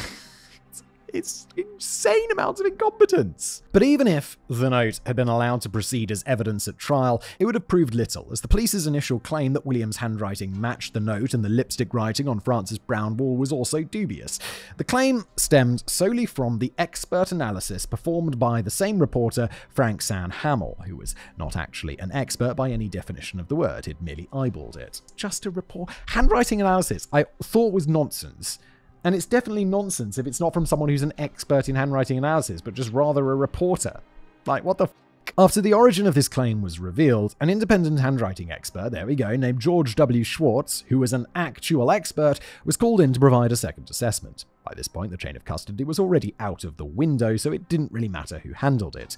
Schwartz stated that without a doubt, quote, "The individual characteristics in the two writings do not compare in any respect." Boom. That shuts the door on that, doesn't it? Later, the FBI agreed with Schwartz's assessment and stated that reporter Frank San Hamill's assessment, quote, indicated either a lack of knowledge on his part or a deliberate attempt to deceive. Oh, You're going to get in trouble if it's deliberate, Hamill. To many, this proved without a doubt that the handwriting did not match. However, the police could not accept this and brought in another expert. This time, it was a man named Herbert J. Walter, who had worked on the Lindbergh baby kidnapping a decade earlier in 1932. After comparing all the writing, he declared there were a few superficial similarities and a great many dissimilarities. Months later, however, Walter would pull a complete 180 by changing his mind and publicly supporting the police's claims that the handwriting matched. Why? Was he pressured by the police to do this? Well, there's no direct evidence of any pressure, so that's up for you to decide. But please keep in mind that he certainly wasn't the first person the Chicago PD pressured into saying something that wasn't true. He got pressured, in my opinion, allegedly. Like, come on now. Of course he did. Speaking of which, that brings us to the final claim linking William to the murders, the eyewitness account. But in my opinion, this eyewitness testimony is unreliable at best. Most eyewitness testimony is unreliable at best. George E. Subgrunsky originally told authorities that he had spotted someone wearing a light-colored fedora and a dark overcoat walking towards the Degnans' residence with a shopping bag on the night of Suzanne's murder. He later ID'd William as that man. However, in the original description given to police, Subgrunsky claimed that the mysterious man was 5'9", 170 pounds, and 35 years old. This was a far cry from the lanky 17-year-old boy that police now had in custody. All of this evidence is nonsense. If this guy goes down for this, I will be, not shocked because Chicago PD seem like absolute clowns, but I'll be very sad. Subgrunsky had originally stated that he could not give a description of the man's face because it was too dark, but he later changed his story after William's arrest, claiming that he'd seen the boy's face as he crossed in front of a pair of headlights. Further complicating things, Subgrunsky failed to recognize a photo of William when it was first shown to him, and it wasn't until the police either found or fabricated other evidence against William that Subgrunsky's story very conveniently changed. So, after hearing all of that, what evidence was the police left to work with? They had the gun that had been used to shoot Marion Caldwell through her apartment window, but it could never be proven that William had pulled the trigger. Plus, Chicago PD had been the ones to link the gun to the shooting through ballistic analysis, and I'm not sure anything they say could be taken at face value, especially since proof of this ballistic testing was never made public. Then it doesn't exist! They had the suspicious items from William's dorm room, the book on sexual psychology, and the bag of stolen medical supplies. However, the book proved absolutely nothing, and the tools were later determined to be too small to effectively dismember a cat, much less a human child. Those tools had no traces of biological material on them, and William was able to provide a very good explanation for why he had stolen them in the first place. The scalpel was useful for scraping away real names on stolen war bonds so that they could be cashed out without raising suspicions. However, even if William had a good explanation, it wouldn't have mattered, because the police had searched William's dorm without a warrant, meaning that nothing they found was admissible in court anyway. The f*** is going on? So I ask once again, what evidence was the police left to work with? Absolutely nothing. All they had was a drugged-up, coerced confession made by a teenage boy who had been held in custody and tortured for at least 4 days straight without a lawyer or his parents by his side. This is outrageous. The plea deal. Simon! I assume by this point in today's episode you might have already pointed out that at least any half-decent lawyer could rip the Chicago PD a new one before any jury. Yeah, because if this guy gets convicted, I'll be like, what the f***? Whoever the prosecution lawyer was, he should now be like president or some shit, because goddamn, if you manage to convict on that. To that, I wholeheartedly agree, but William unfortunately did not have a half-decent lawyer, and no jury ever heard his story because his case never went to trial. Instead, William was pressured into accepting one of the worst plea deals I have ever read about. This is how it happened. Oh, God. After being transferred from hospital to jail, William was housed in solitary confinement and kept away from his parents and the other prisoners as much as possible. He was, however, allowed to meet with members of the media, who all jumped at the opportunity to speak with the cold-blooded killer to ask him why he butchered Susan and killed the woman, and if he was sorry for what he'd done. In response, William denied his guilt, but his denials were reduced to single sentences within page-long articles that outlined all the ironclad evidence that police had against him. By now, his guilt was all but confirmed in the public's eyes, and reporters were only interested in hearing about William's nefarious alter ego, George Murderman. Instead of doing any type of investigative journalism, they printed stories about how William would change into George Murderman in a split second, about how his eyes would narrow and become wolf-like as he stared at you, dreaming of ripping you into pieces like he had done Suzanne. You're just making it up. This is just fiction. You're supposed to be the news. Come on. It was all beyond sensationalized. Yeah, sensationalized, whereas you take something with like a grain of truth and you make it seem more interesting than it is. This is just writing. His eyes turned into a wolf's eyes. You're like, no, they didn't. What are you talking about? Wanting to help their son in any way they could, George and Margaret attempted to hire an attorney, but they could not afford one. Instead, William was provided with multiple court-appointed attorneys to serve as his defense counsel. However, it was clear from the very beginning that these attorneys were not on William's side. What the fuck? Look, everyone's entitled to a defense, even murderers. Even if he had done this and all these horrible things, I still think he's entitled to a lawyer who is on his side, rather than just being like, well, fuck that guy. He's going to prison. I rest my case. There were 3 in total. Their names were John and Malachi Coughlin, 2 brothers who had practiced criminal law together for many years, and Roland Towle, a civil attorney. Why has he got a civil attorney? That's a bit concerning. It's like, what's your last case? Some antitrust stuff. What's this one? Oh, brutal murder. Okay. I'm just the best goddamn bird lawyer in the world. At first, all 3 men claimed to the press that William was innocent, but what they told the media and what they told William in private were 2 vastly different things. Now, whether these attorneys were in the pocket of the Chicago DA's office has been hotly debated for over 80 years. That is a hell of an accusation, and no definitive answer has ever been reached. I once again allow you to decide for yourself based on what information has been released and what William claims happened between him, his attorneys, and state attorneys William Toohey behind closed doors. Okay, I mean, extraordinary claims require extraordinary evidence, so to say that the DA is colluding with the defense attorney to not provide this guy a defense is really a claim. So I'm going to need some pretty good evidence there. Almost immediately, John Coughlin and William Toohey began meeting up regularly behind William's back to discuss the case and iron out a potential plea deal. Okay, fine. Attorneys allowed to meet without the client and maybe talk about a potential deal. That seems fine. The deal that Toohey offered William via Coughlin was simple. Confess to the murders of Suzanne Degnan, Francis Brown, and Josephine Ross, and William would be given a single life sentence with the option to be released on probation after 20 years. There would be no charges for the many burglaries, and the possibility of the death penalty would be completely removed from the equation. When William was informed of the deal, he says that he was shocked and confused. He once again claimed that he was innocent, but he said that those claims fell on deaf ears, as not even his own attorneys would believe him. John Coughlin told William in no uncertain terms that he should accept the deal because he could think of no way to mount a credible defense because the evidence against him was so strong. What have you been smoking? Plus, even if a plausible defense could be eventually crafted, the case had garnered too much public attention for impartiality. Any jury comprised of Chicago residents would be biased in a very unfavorable way. So move for having the, what's it called? Where they move for a new location? You got to go somewhere else. And this is the past. So just take them somewhere else. They probably have never heard of him because there's no internet. He urged William to take the deal, both for his own sake and to avoid the further negative publicity that a lengthy trial would generate. When William continued to protest his innocence because he couldn't imagine spending at least 20 years of his life in prison, Coughlin then informed him that prison was unavoidable with or without the plea deal. Even if William somehow beat the murder charges, his prior criminal record meant that his many burglary charges would easily warrant a life sentence for burglary. Oh, he did do it with a gun once, though, so that's aggravated burglary or robbery or whatever, so that's going to be pretty intense. You're going to get, you could get 20 years for that, I feel, in America. Without the immunity the plea deal guaranteed, he would almost certainly spend the rest of his life in prison. Coughlin then told William that if the case did go to trial and he lost, Toohey would seek the death penalty, which in those days meant being sent to the electric chair. This was a nightmare scenario for young William, who had only weeks earlier been in college and on the fast track to an engineering job that would permanently put his and his family's money struggles behind them. Yeah, and it's also like, this dude's a kleptomaniac. He can't control it. He's just stealing because he gets excited by it. It's almost a medical condition. It probably is. Is that in the DSM? Kleptomania? Probably. Because the boy was still hesitant, Coughlin also told William that he should accept the deal soon because 20 years for 3 homicides was by far the best deal he'd ever negotiated, especially considering the high publicity of the case. If he had killed these people, that's not a bad deal, to be honest. If William took too long to consider, he risked the police finding more evidence against him and rescinding the deal entirely. Under such immense pressure, William caved and agreed to cooperate.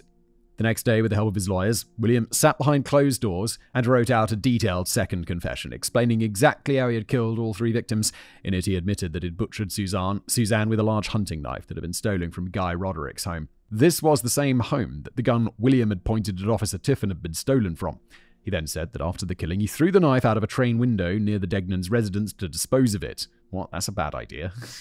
It could just land on the ground. Like, someone could easily find that. You got to throw it in the ocean, the deep ocean. What are you doing? The police were able to recover this knife exactly where William said it would be. However, they were not able to find any traces of blood or other biological material anywhere on the blade. He provided similar details about the other 2 murders as well, effectively convincing many that he was guilty because he had intimate knowledge of the crimes. However, this second confession was not reliable either because William's attorneys essentially told him what to write. They provided him with a copy of an article from the Chicago Tribune, which outlined everything the press had reported about the killings. William was pressured to make his confession fit the press's narrative. In an interview years later, William stated, "As it turned out, the Tribune article was very helpful as it provided me with a lot of details I didn't know. My attorneys rarely changed anything outright, but I could tell by their faces if I had made a mistake. Or they would say, 'Now, Bill, is that really the way it happened?' Then I would change my story because obviously it went against what was known in the Tribune." That is fucking crazy, my dudes. Once the confession was complete, William and his parents signed it, believing that doing so would put an end to the nightmare that they'd all been living through the past month. I mean, yes, but now he's going to spend 20 years in prison. However, it would take less than a day for William to change his mind and attempt to recant the statement, and he would do so in a way that would make everything 10 times worse for himself. On July the 30th, William was transported alongside his attorneys to the office of Prosecutor Toohey, where his confession was scheduled to officially be accepted and entered into the record. Because of the notoriety of the case, several members of the press had been invited to witness the process to prove that William had made a confession. William was marched before the press by Toohey and told to state his guilt and answer any questions that the press had of him honestly. This is when William's anger at the situation boiled over. According to him, quote, "It was Toohey himself. After assembling all the officials, including attorneys and policemen, he began a preamble about how long everyone had waited to get a confession from me. But at last, the truth was going to be told. He kept emphasizing the word truth, and I asked him if he really wanted the truth. He assured me that he did. Now Toohey made a big deal about hearing the truth. Now when I was being forced to lie to save myself, it made me very angry. So I told them the truth, and everyone got very upset." In front of the press, William refused to take responsibility for the murders. He would not answer the questions and instead told them exactly what was on his mind and what he thought about the investigation. Exactly what was said is not documented, but William quickly was ushered out of the room and placed in a holding cell. There he was berated by both Toohey and his own attorneys for changing his story. Toohey was so furious at the embarrassment that his face was blood red. He immediately rescinded his plea agreement and said that William would also face additional charges with the murder of Estelle Carey. If you recall, I don't recall, Estelle was the girlfriend of Chicago mobster and Al Capone associate Nick Dean, now I remember, who had been tortured and killed after cooperating with the authorities. That was a completely unrelated case. We already decided that that is not in any way related, and she was definitely killed by the mob for being a grass. According to William, Toohey told him that he had blown the best deal he would ever get. Toohey then offered William a new deal with new terms, but in this one, William would now serve 3 consecutive life sentences, 1 for each murder, and would not be eligible for parole. The only benefits the new deal would provide is a guarantee to avoid a trial, safety from the death penalty, and no additional charge for the burglaries or the murder of Estelle Carey. Do those matter? I mean, 3 consecutive life sentences? 60 years, you're dying in prison. William was terrified. Everyone in the room was against him, and he felt he had no option but to accept the new terms without question. Anything else was a surefire ticket to the electric chair. William was marched back out before the press. This time he took responsibility for the murders, answered the press's questions in a manner that Toohey deemed appropriate, and even acted out the murders for everyone's amusement. What the fuck? From this moment on, William Hirons was officially guilty, both in the eyes of the public and in the eyes of the law, but not in the eyes of this podcaster. A life lost. After one of the worst days of William's life was over, he felt a mixture of relief, anger, and depression as he was transported to Stateville Prison in Joliet, Illinois to begin serving his sentence. However, his beaten attitude would not last long as he refused to accept his fate lying down. After finding his bearings inside prison, William began preparing to file his first appeal. He worked for 3 full years, reading and learning everything that he could about the law, about trial procedure, about appealing plea deals. He sought only one thing, a real trial. He wanted his coerced confessions acknowledged and the rotten plea deal to be thrown out. Yeah, this is interesting, right? If you're in prison, and because you can represent yourself in court if you're not a lawyer, you've just got loads of time. So just study the law, study your case, and just become your own lawyer. Just learn everything that you need to learn. You've got loads of time. You've probably got a big library full of law books. Just grind on it. Be like, is it called like a jailhouse attorney? Like the guy who learns about law in prison and then provides the other prisoners with advice? That's kind of cool. He wanted his coerced confessions acknowledged and the rotten plea deal to be thrown out. He wanted to go before a jury and show them how the police had nothing against him, how they had framed him, and that the real killer was still out there somewhere. In 1952, William was transported back to Chicago to stand before a judge for the first time since his sentencing. He spent 10 full days watching as over 40 witnesses testified about their involvement in his investigation, his interrogation, and the plea deal itself. Many things were learned during these testimonies. First, it became clear that State Attorney William Toohey had been pulling strings to secure William's guilt since the very beginning. Toohey admitted on the record that he had personally paid one of the doctors, Dr. Grinker, $1,000 to administer the truth serum to William that resulted in his first confession. Are you shitting me? That's insane. Also, $1,000 in the 1950s? Toohey has money! This confession was also revealed to be completely fabricated, as Dr. Grinker testified that William had never rendered a confession while under the influence of the truth serum. Oh no! That's crazy! Directly contradicting what the Chicago PD had told the press at the time. This guy, what was this chapter called? A Life Lost. Oh god. The title makes me think this isn't going to happen, of the subtitle, the title of this section. But I'm really hoping that he gets a not guilty, and then the Chicago PD have to pay him a load of money for spending 3 years in prison and making his life a misery, because f them. Grinker also said that William had never admitted to having an alter ego named George Murderman, who made him commit crimes. This whole sensationalized aspect of the story arose after interrogators asked William who had killed Suzanne, to which William simply responded, George. Because no transcript of this interrogation has ever been released, no one can say for sure who George was, but it is believed that William was likely calling out for help from his father, George, as opposed to implicating anyone. The police were the ones that had turned George into William's alter ego. Additionally, William had never once given the name Merman. Instead, had simply murmured when the interrogator asked for George's last name. The name written down by police was George Murmer, which was then changed to George Merman, which was then reported as George Murderman. This is insane. This is an insane miscarriage of justice. Furthermore, because of this appeal, speculation arose that the police had also purposefully suppressed information that could have aided in William's defense, had his attorneys been attempting to organize one. If you recall, the police claimed that the 2 polygraph tests they administered shortly after William's arrest were inconclusive, but the veracity of those claims were called into question when later reassessments of the tests' results showed otherwise. In 1953, Johnny Reed put all doubts to rest. Reed was a former Chicago police detective and the creator of the now famous Reed technique. Oh wow, that's the interrogation technique that's extremely effective at getting people to confess to crimes, even if they haven't committed crimes. I made an Into the Shadows video about it, I think. There's another channel I do. That year, he examined William's results for a textbook that he was writing called Lie Detection and Criminal Investigation, in which he states in no uncertain terms that the tests show William had been truthful about not killing Suzanne. In my opinion, that fact alone settles the debate about whether the police were attempting to frame William. Even if you don't trust the results of the polygraphs, it doesn't matter. The police trusted them, and they still lied to leave open the possibility of guilt. All in all, William's appeal led to much of the information in this episode being revealed, and is one of the only reasons that questions regarding his guilt arose in the first place. Yet despite everything, these 10 days of hearings were not enough. William's appeal was denied. Bro, he brought so much. In an interview years later, William said, "It was politics from the get-go. When a crime happens, people want it solved right away, and they don't care how it's solved." After recovering from this crushing defeat, William set out to start a new appeal, refusing to accept his life behind bars and holding on to hope that someone would eventually give him a fair trial. He said that prison life never felt real to him. It always felt like an interim period, and that he'd eventually move on from it. Determined to stay productive, William spent all the money his parents sent him every month on his education, taking every college course that was available to him and becoming the first prison inmate to earn a bachelor's degree in the state of Illinois. Good for him. After this, he then returned to his engineering roots by taking courses on radio and television repair, eventually becoming so proficient in the classes he enjoyed that the prison's administration made him the official instructor. He was also allowed to operate his own repair shop for the prison and other inmates. That's cool. This guy's making the most of it. Like, I mean, it's got to suck to be in prison, but at least this dude's up to In his downtime, William also helped other inmates appeal their convictions. He's a jailhouse lawyer. Awesome. Watching many go free and continuing to hope that he would someday be freed as well when one of his appeals landed in the hands of the right person. However, as the years dragged on, that possibility seemed less and less likely.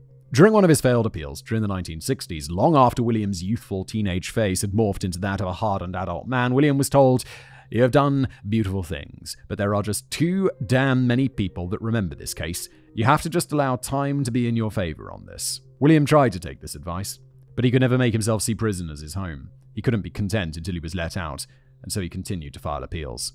In the late 1970s, when William was in his late 40s, he was transferred to Stateville Honor Farm, a minimum security farming prison where food crops were grown and harvested by prisoners. According to William, he hoped that this would be a nice reprieve from the maximum security lifestyle he'd grown accustomed to, but it wasn't. Many of the prisoners housed at Stateville Honor Farm were former and current Chicago gang members. Without a strong warden to keep them all in line, William said the mob effectively ran things. When an opportunity for him to be transferred yet again arose, he took it. This time, William found himself housed in Vienna, an experimental, minimum-security co-ed prison where inmates were referred to as the residents. Co-ed prison, as in men and women in the same prison. Okay. This time, William's life did improve, as he described Vienna as more of a college campus than a prison, saying that the residents and staff were kind and courteous to one another. There were no fights, no stabbings, no sexual assaults. There were also no bars on the windows and no fences around the property's perimeter, because nobody wanted to escape. All the residents knew that if they tried, they'd be recaptured and sent back to a maximum security prison for life. Yeah, I'd just be like, I'm staying here. I'm going to be a good boy. No prison escapes. I like it at college. For those who had grown accustomed to the freedom that Vienna offered, this was a fate worse than death.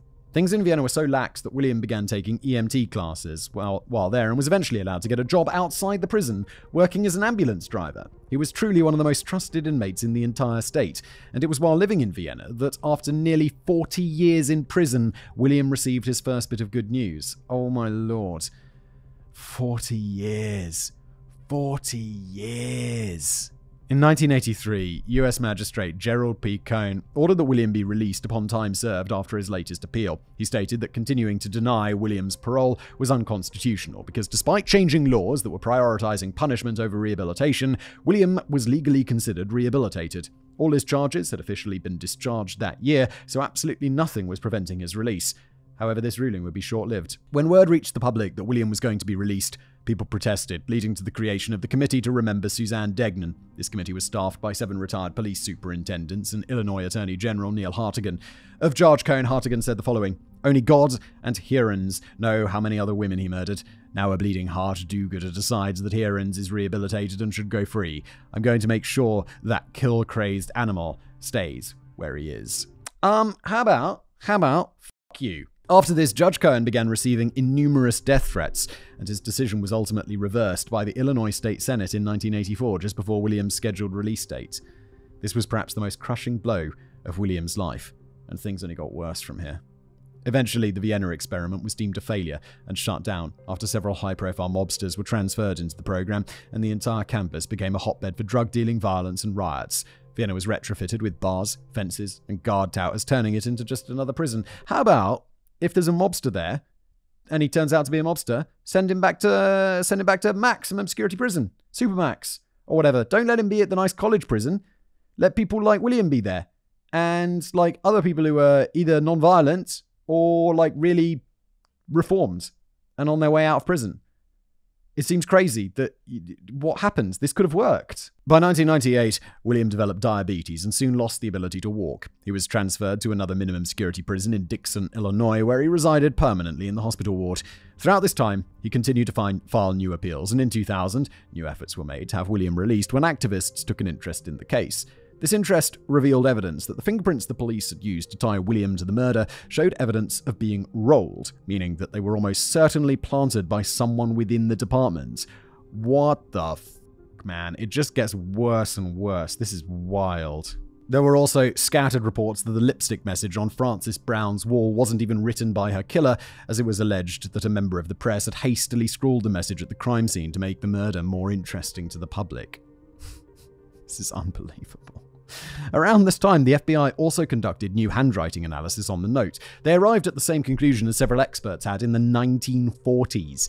We're in the 21st century now! William had not written it. Furthermore, because William had been instructed to craft his second confession around the publicly available information reported by the media, a new comparison between William's confession and the known facts of the case yielded 29 serious inconsistencies, proving beyond a shadow of a doubt that William's confession did not reflect reality.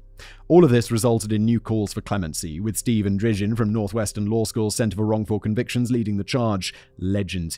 Yet no headway could be made. That's a shame. Drizhin said, "I don't know that they really care so much about his guilt or innocence anymore. I think they're just invested in keeping him locked up for the rest of his life." In one of his final parole hearings in 2007, the Illinois Parole Board unanimously voted 14-0 to deny William any sort of release. One of the board members stated, "God will forgive you, but the state won't." William never stopped fighting for release. He filed over 30 appeals throughout his life, yet every single one of them was rejected. He died in prison on March the 5th, 2012, due to complications from his diabetes. He was 83 years old, and 65 of those years had been spent behind bars, making him the state's longest-serving prisoner. So they just ruined his whole life. And someone out there got away with murder. A police department ruined this guy's life. Who else?